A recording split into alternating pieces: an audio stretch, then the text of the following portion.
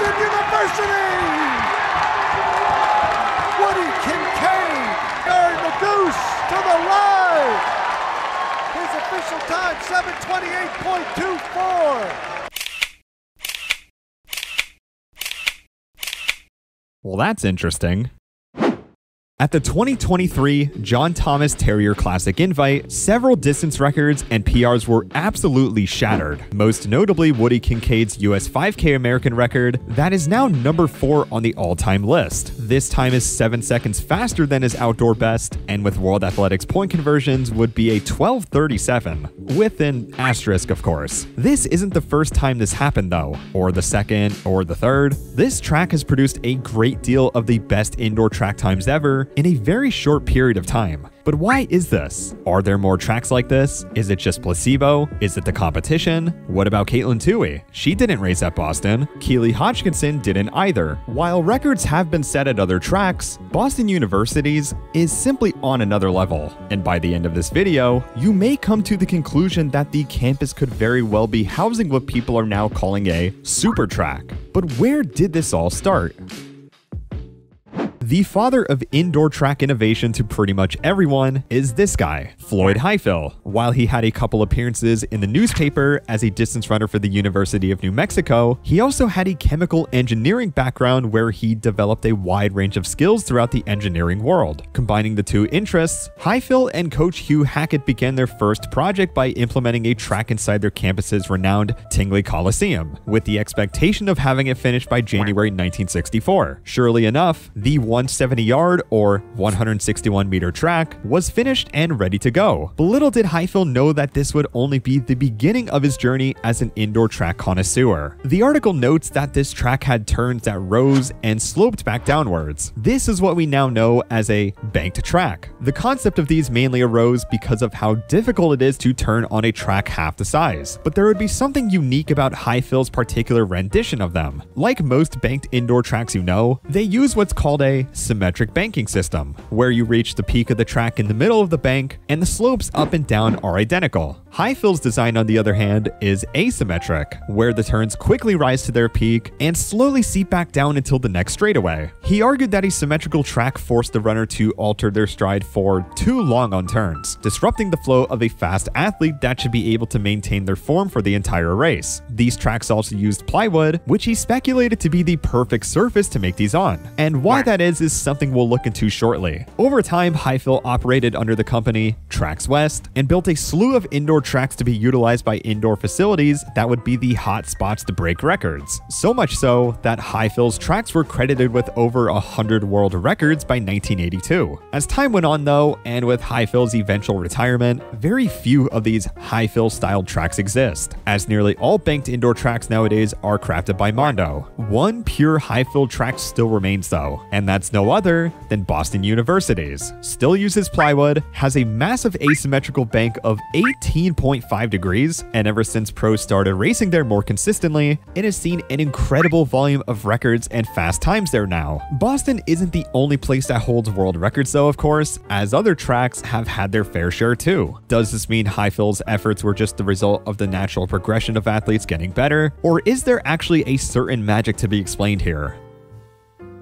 As noted before, Highfill tracks specifically used plywood. Early on, he suspected to provide the right amount of bounce, which means the amount of energy return you'll get from it will increase as well. Think of it like the PEBA foam that Nike super shoes utilize. They rely on the notion of resilience or elasticity to provide the runner maximum energy return to run at high intensities for longer periods of time. One of the most convincing studies of Highfill's plywood claim was supported quite well by a study conducted in 1979 by Thomas McMahon. Eventually, they found a sweet spot where the surface provided just enough compliance with the runner that they could reap the benefits of running on a very soft surface without having to sacrifice their form. This is represented by their experimental plywood boards that they found to have a sizable improvement in performance, something that would go on to be used at Harvard's indoor track. Now, this study does have some flaws, the biggest one being that it only concerned a person's sprinting speed, but McMahon would publish another study on this particular phenomenon shortly before his passing. This study had subjects subjects run at a much more moderate pace for a longer period of time, and instead used an adjustable treadmill that emulated varying degrees of stiffness. As the surface got more compliant, they found that runners were using much less energy and their running form had stayed virtually unaffected as well. Harvard's track during this era had a stiffness of around 195 kilonewtons per meter, whereas modern tracks that use synthetic surfaces supported by something like steel or asphalt are much less resilient in comparison. As mentioned before, the bank of an indoor track is extremely important for runners to efficiently go around turns, but there's a lot more to it than that. Whenever you go around a turn on a track at a certain velocity, it requires another force, the centripetal force to be exact. Basically, the faster you go, the more of this force you need to generate. However, on a tight 200-meter track, you would need to generate about double the amount of centripetal force compared to a 400-meter one, since the radius of the turns is nearly halved. If we bank the track, especially if we have the option to choose the bank angle, something magical happens. Without getting too complicated, for every bank angle on a track, there's an optimal speed you can run at to where you don't have to generate any extra friction. Dr. Burns provides us with a graph that illustrates this notion quite nicely. At a track like Michigan's, the Armory, and many other banked tracks, the optimal speed is 36.3 seconds every lap. BU, on the other hand, drastically increases to a speed of 26.8 seconds every lap. Take Kejelcha's mile record for example. He's running fairly close to the optimal speed to get the benefits of the bank, but still shy enough to where he is still using some outwards friction to maintain his form. With these data points in mind, let's head over to the all-time list to see if there's any striking correlations.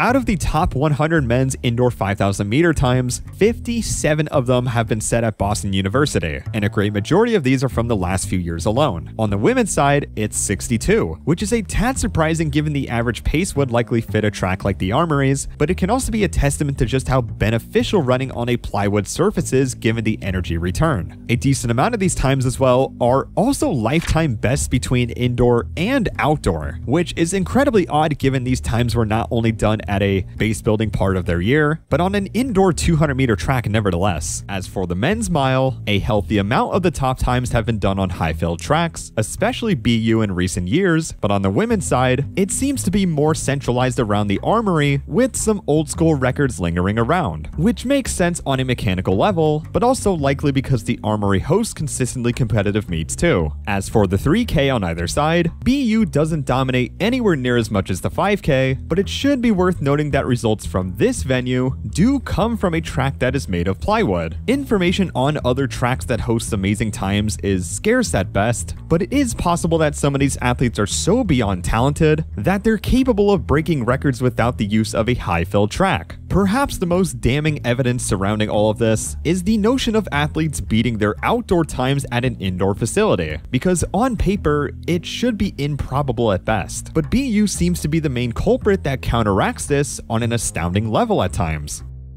There's a few factors that can play into the rapid improvement of distance indoor track times as well, as some will argue that these outweigh the notion of BU being a super track. Starting off with the obvious, the rise of super shoes. Super shoes have proven to increase running economy by around 3% on average, so it's no surprise that athletes are improving by virtue of new equipment alone. Indoor races could also be becoming more and more competitive on average, as elites become more invested in these high-octane, record-chasing endeavors, along with new training revelations that can influence this as well. Lastly, some have argued a potential placebo effect on runners, where if they know a track is fast preemptively, then they will go into the stadium with the preconceived notion that they will run well. Outside of super shoes though, these arguments lend themselves to be a bit superficial. The very likely reality is that high fills track design combined with a high bank angle relative to nearly every other existing indoor track just makes Boston University objectively the best track to run at between the mile and 5K, as the overwhelming amount of top times being set there cannot be ignored. To say that fast times here are being created via more competition and placebo alone is simply outclassed by the raw amount of information we know about how indoor tracks work. Of course, there is always more research to be done, but what we have right now is likely sufficient to make a sound conclusion.